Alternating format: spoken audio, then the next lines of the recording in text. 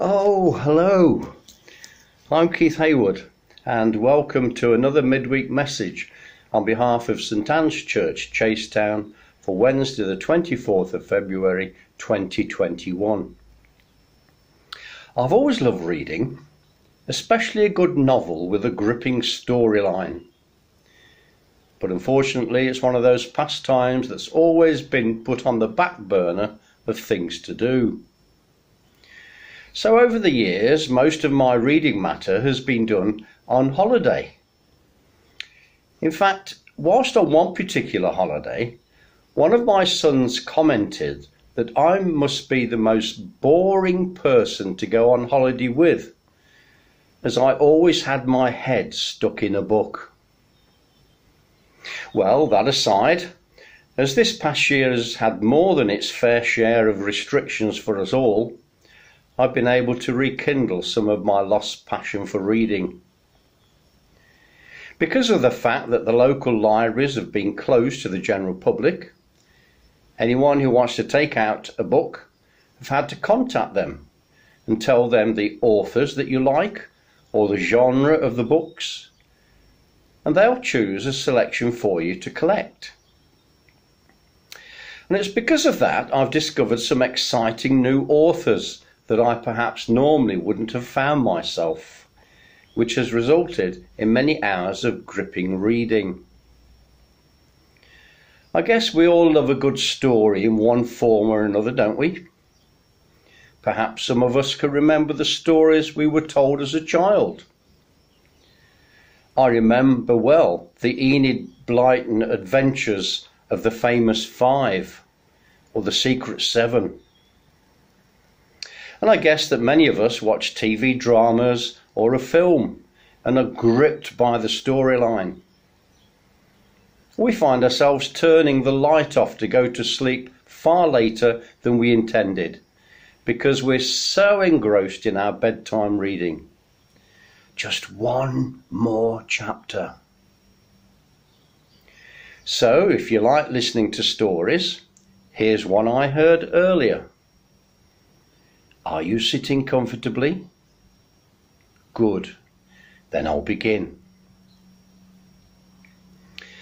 The story goes that high on the moors, whilst on a walking holiday, a church minister met a young shepherd boy who was watching over his flock of sheep. As they got chatting, the boy asked the minister to tell him about the Christian faith. Well, using the situation that was surrounding him, the minister explained to the young shepherd that Jesus was like a shepherd who cares for his sheep, and Jesus wants to be his shepherd too. Using the opening words of the 23rd Psalm, "The Lord is my shepherd," the minister raised his right hand, and starting with his thumb, he pointed to each of his fingers as he said each word. The Lord is my shepherd. And as he said this, he emphasized the word my and held on to the fourth finger of his right hand. The important thing, he said, is to be able to say that the Lord is my shepherd. Well, some years later, the minister went back to the same place. Walking across the same fields, he was looking out for the boy, but couldn't find him anywhere. Seeing a farmhouse in the distance, he thought he'd knock on the door and ask if they knew whether he was still around.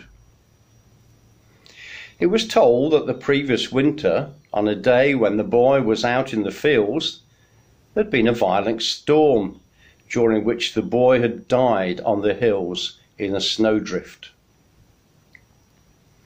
The person telling the story said that the whole village had turned out for his funeral. But there was one thing that no one could understand. When his body was discovered, he was holding onto the fourth finger of his right hand. For Christians, of course, the best book to read is the Bible, for it tells of God's love for everyone and how he wishes everyone to know him and love him too.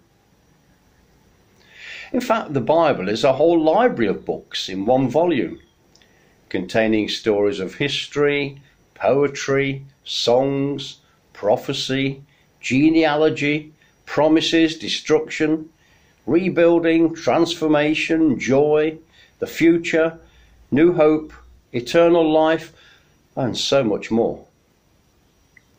In fact, one acronym that's given of the word Bible is Basic Instructions for the Best Life Ever.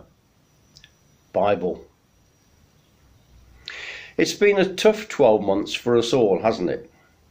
And it's not over yet. But allow me to remind you of some of the promises of God in the psalm that young shepherd boy in our story claimed as his own from Psalm 23. The Lord is my shepherd.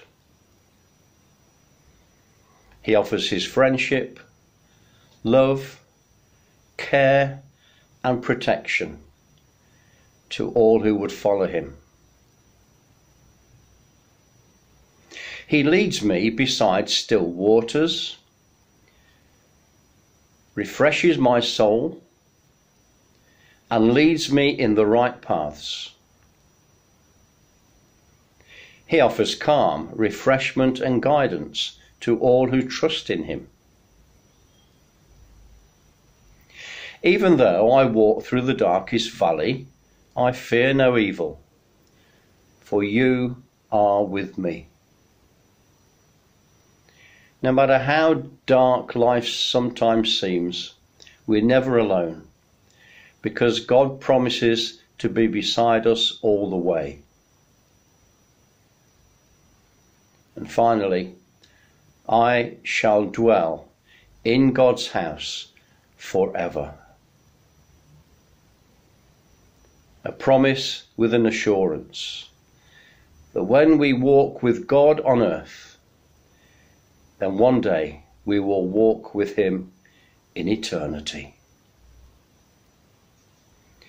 My prayer for you is that when life gets tough, you may be able to hold on to the fourth finger of your right hand and proclaim with confidence, "The Lord is my shepherd."